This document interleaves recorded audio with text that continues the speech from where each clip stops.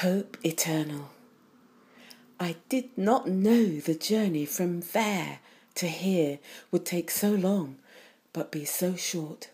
Life is fraught with limited milk and limited honey. With whose money, or lack of it? An unfulfilling life? Never mine. Hope is free. I claim my time.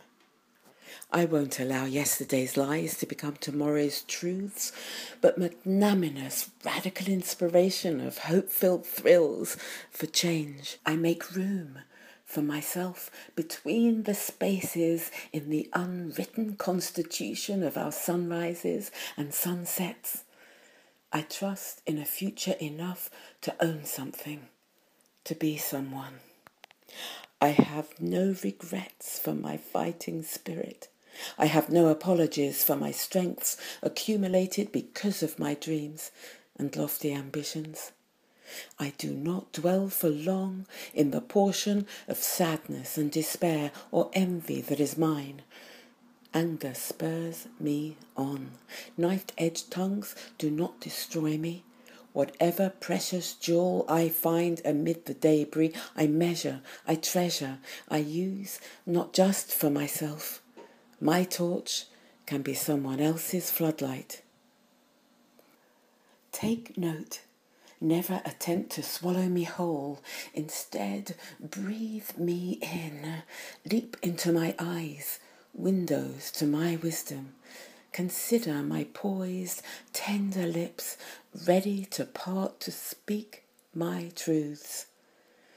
Do you see my raised brow of courage, always seeking, always speaking, never leaking, gives me tenderness and compassion only hardship can afford.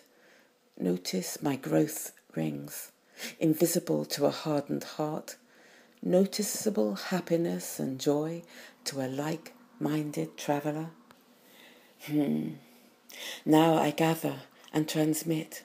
I give to our children's children the sum of who I am, my gift if they seek it, my legacy in words, images, film, and oral tracings.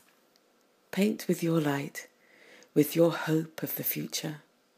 Hope is free to claim as yours.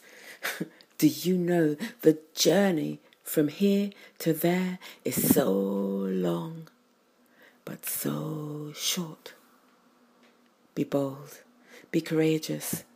If you dream it, you can see it, then you can be it.